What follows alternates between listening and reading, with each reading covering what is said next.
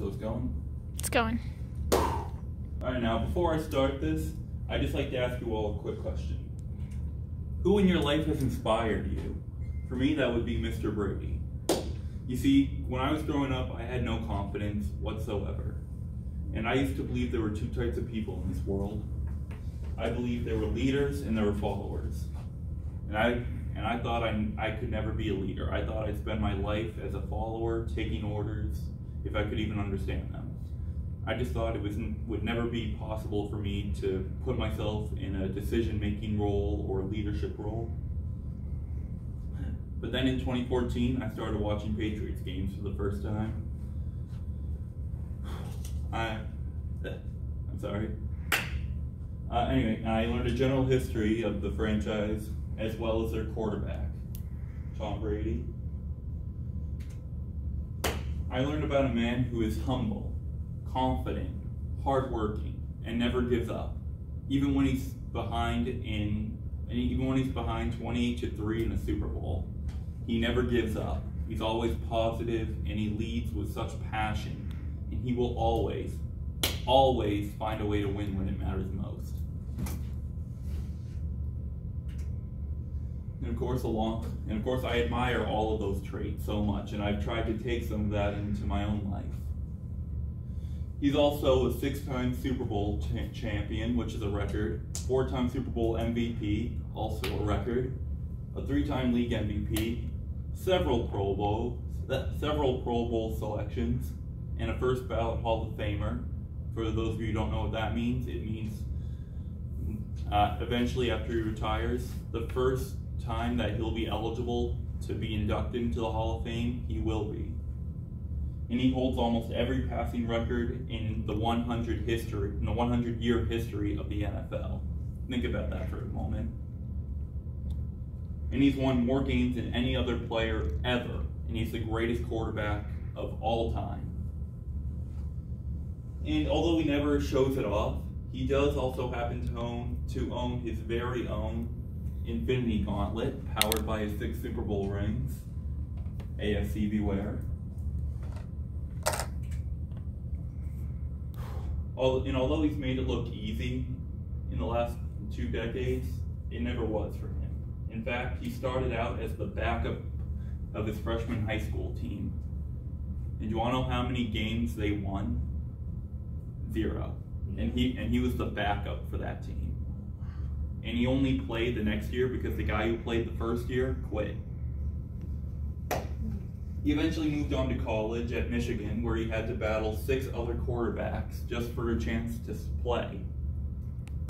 He eventually then moved on to the NFL, where scouts and so-called experts judged him, and they deemed him to be very low compared to other quarterbacks of that class, other players of that draft class, and other players in general of past drafts. In fact, he was picked number 199 in the 2000 NFL draft. 198 players before him, 6 of which were quarterbacks, none of which lasted more than a few years. And for those of you who don't know where that is very late in the 6th round, out of 7. If it had taken longer, he may not have ever seen a down in football ever. Now let's take a little look at his draft report real quick. I'm not going to read through all of this. However, I will sum it up with what these so-called experts said. According to them, he was slow, poor body build, which Robert Kraft even described him as a scrawny beanpole of a man who had never seen a weight room. And he just didn't have that ability or that talent to perform well on the field. They thought he'd never find success. Yet, the stats I showed earlier would say otherwise. And then in September 2001,